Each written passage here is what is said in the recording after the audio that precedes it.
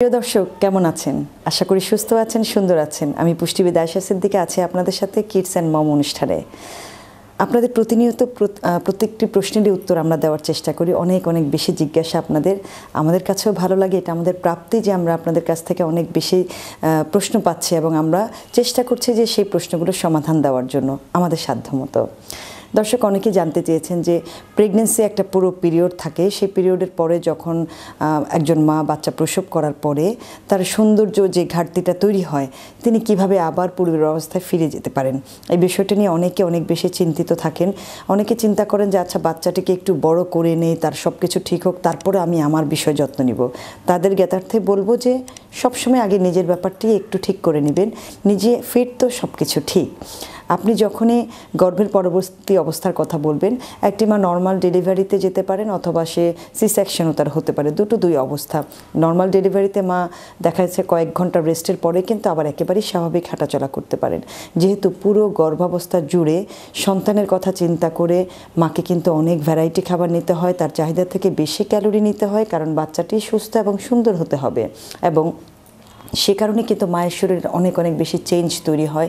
যেহেতু এটা একটা হরমোনাল চেঞ্জের পিরিয়ড, অনেক ধরনের হরমোন এই সময় আমাদের বডিতে চেঞ্জ হয়। সো মায়ের স্কিনে কিছু প্রভাব পড়ে, মায়ের চুলে প্রভাব পড়ে, পুরো শরীরেই কিন্তু একটা প্রভাব পড়ে যায়, যে সৌন্দর্যের একটা ঘাটতি তৈরি হয় তখন কিন্তু। সো মায়েদেরকে বলবো যে যখনই আপনি প্রেগনেন্সি পিরিয়ডটা শেষ করলেন, তারপর থেকে আপনি অ্যালার্ম হয়ে যান, আপনি রেগুলার আপনার ফিজিক্যাল অ্যাক্টিভিটিতে ফিরে যেতে পারেন খুব স্বাভাবিকভাবে। যারা সি সেকশনে আছেন তারা অনেকে মনে করেন যে সার্জারি করার পরে একেবারেই হাঁটাচলা করা যাবে না, কোনো কিছুই করা যাবে না। আপনি ভারী কাজগুলো করবেন না, অর্থাৎ অনেক ভারী কোনো কিছু বা উলট পালট করে বসা, অর্থাৎ আপনার সিটিং পজিশন, আপনার ঘুমানোর পজিশন, এই ব্যাপারগুলোকে একটু খেয়াল করতে হবে। বাট নর্মাল যে ওয়াকিং আমরা বলি, সেটা কিন্তু আপনি স্বাভাবিকভাবেই করতে পারবেন। বরং আপনি যত ভালো ওয়াকিং করবেন, আপনার অ্যানেস্থেশিয়া রিলেটেড যে জটিলতাগুলো সেগুলো কিন্তু সহজেই কেটে যাবে। ইভেন আপনি বাচ্চাকে যদি ওই সময় আপনি মিল্ক পান করান, অর্থাৎ আমরা যেটাকে বলি যে স্তন্যদায়ী মা, অবশ্যই 6 মাস পর্যন্ত আপনাকে এক্সক্লুসিভ মিল্ক পান করাতে হবে এবং 2 বছর পর্যন্ত কিন্তু এই প্রক্রিয়াটা চলে। অনেকে মনে করেন যে বাচ্চাকে যেহেতু আপনি মিল্ক পান করাচ্ছেন, এই সময় আর ওজন লস করা যাবে না। তাদের জন্য বলছি যে খুব সহজ একটা সমাধান হলো ল্যাকটেটিং পিরিয়ডে ওজনটাকে লস করে ফেলা। কারণ আপনি যে সৌন্দর্যটার কথা আমরা বলছি, তার কিন্তু বেশিরভাগই ডিপেন্ড করে আপনি যখনই ওজনটাকে কমাতে থাকবেন, অটোমেটিক্যালি আপনার হরমোনটা ব্যালেন্স হতে থাকবে, আপনার পুরনো সৌন্দর্যটা আবার ফিরে আসতে চেষ্টা করবে। কারণ মানুষের সৌন্দর্যটা তখনই নষ্ট হয় যখন তার কাম্য ওজন থেকে সে বেশি ওজন গেইন করে ফেলে এবং তখন দেখতে তাকে এজড মনে হয়। প্রতিটা মানুষের কাছে কিন্তু এজড লুকিংটা কোনোভাবেই কাম্য নয়। কাজে এন্টি এইজিং যদি আপনি থাকতে চান এবং ফিট থাকতে চান, সন্তানকে খুব সুন্দরভাবে স্বাভাবিকভাবে আপনি পালতে চান, অর্থাৎ আমরা সন্তানের যে যত্নের কথা বলে থাকি, সেজন্য কিন্তু একজন মাকে আগে ফিট থাকতে হবে।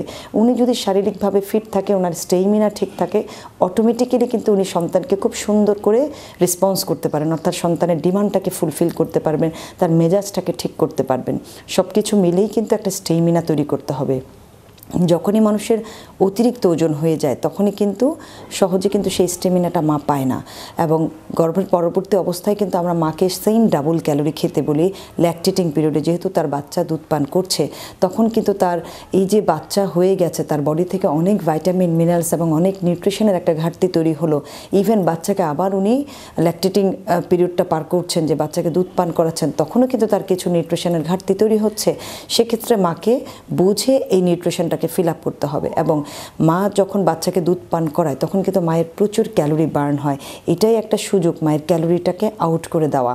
এর পাশাপাশি মা যদি একটু বুঝে খান যে ল্যাকটেটিং পিরিয়ডে কোন খাবারটা খেতে হবে, ম্যাক্সিমাম ওমেন যেটা করেন, প্রচুর কার্বোহাইড্রেট ইনটেক করে ফেলেন, অর্থাৎ প্রচুর ভাত, রুটি, চিড়া, মুড়ি, বিস্কিট, চানাচুর, এই টাইপের জুস টুস টাইপের খাবার অনেক বেশি খেয়ে ফেলেন। তখন কিন্তু সে আর ওজনটাকে কন্ট্রোল করতে পারেন না। তাদেরকে বলবো ভালো মানের প্রোটিন খাবেন এই সময়, অর্থাৎ প্রোটিন দীর্ঘ সময় আপনাকে স্টেমিনা দিবে, আপনার স্টমাকে সে ধীরে ধীরে ডাইজেস্ট হবে, সেজন্য কিন্তু আপনি ভালো স্টেমিনা পাবেন এবং ক্যালোরিটা আপনি ঠিকভাবে ধরে রাখতে পারবেন। আর আপনি যদি সিম্পল কার্বোহাইড্রেট নেন, যেমন ভাত, রুটি, চিড়ামুড়ি, এই টাইপের খাবার নেন, খুব দ্রুত ডাইজেস্ট হয়ে যায়, আপনার আবার খাবারের ডিমান্ড তৈরি হয়ে যায়। সেক্ষেত্রে তখন আপনি বারবারই খাচ্ছেন, কিন্তু ক্যালোরিটা শুধুমাত্র বাচ্চাকে দুধ পান করানোর সময় একটু বার্ন হচ্ছে, আবার আপনি কিন্তু সেটাকে ফিল আপ করে নিচ্ছেন। আলাদা করে এক্সট্রা করে কোনো মাই কিন্তু তখন আর হাঁটেন না, অর্থাৎ ফিজিক্যাল অ্যাক্টিভিটি দিচ্ছেন না, তাদেরকে বলবে অ্যাটলিস্ট বিকেলে 30 থেকে 45 মিনিটসের একটা ওয়াকিং আপনি রাখবেন। এতে আপনার এক্সট্রা ক্যালোরিটা কিন্তু চলে যাবে। ইভেন যখন আপনি ল্যাকটেটিং পিরিয়ডে থাকবেন, আপনি কিছু খাবার যেমন কিশমিশ, বাদাম, খেজুর, স্যুপ, ইভেন অনেক ধরনের ফ্রুটস অ্যান্ড ভেজিটেবল আপনার খাবারে রাখবেন।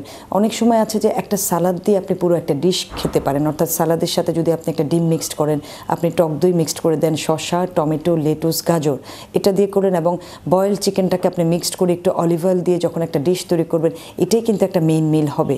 রেগুলার একই টাইপের খাবার খাবেন না, খাবারটাকে একটু চেঞ্জ করে করে ক্যালোরিটাকে মেনটেন করে আপনি আপনার ওয়েটটা কিন্তু উইদিন 6 মান্থসেই আপনি ল্যাকটেটিং পিরিয়ডে শেষ করে দিতে পারেন।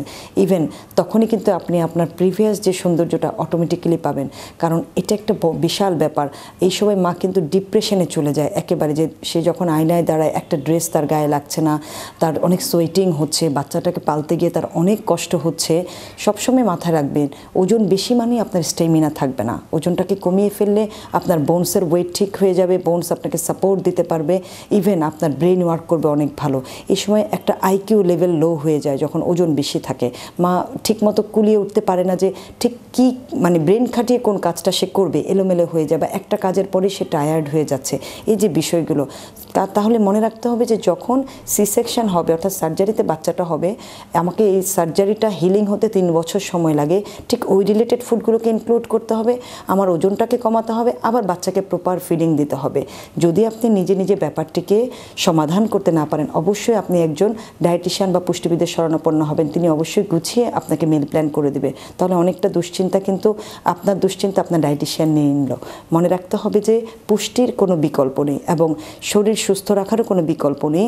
কাজে গর্ভের পরবর্তী অবস্থায় যারা সৌন্দর্য পিপাসু, যারা চান যে আমি পূর্বের অবস্থায় ফিরে যেতে চাই এবং কোনোভাবে সাইকোলজিক্যালি আমরা ইল হতে চাই না, তাদেরকে বলবো প্রপার খাদ্য ব্যবস্থা গ্রহণ করুন।